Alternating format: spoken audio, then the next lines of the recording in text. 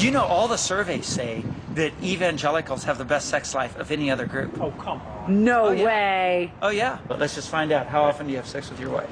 Every day. Every day? Twice a day. How about twice a day sometimes? Okay, how about you? Yeah. Every day. Every day. Let's say out of 100 times when you have sex, what percentage does she climax? Everyone.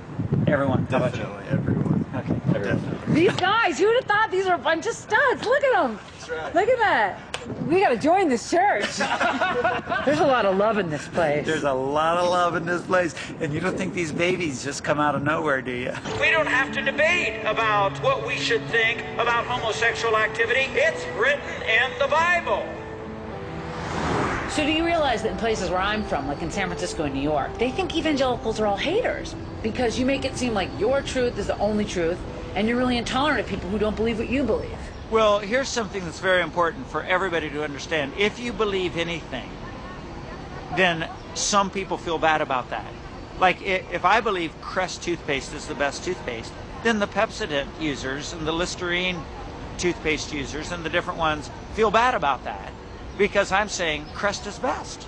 Well, we say that about moral issues. We say marriage is a heterosexual relationship between a man and a woman. We say moral purity is better than immorality. We say telling the truth is better than telling a lie. And every time we say anything, and we've got 1,500 pages of those things we say, the Bible, when you say anything like that, there's a group of people that are going to get nervous about that. So we do have a public relations problem. We always have. They killed Jesus, if you'll recall. And the church has always had this problem because we are the ones with the role to say there is a moral plumb line and we need to rise up to it.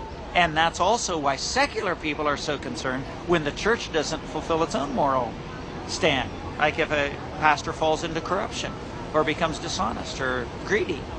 It's heartbreaking because even secular people want godly people to be authentically godly.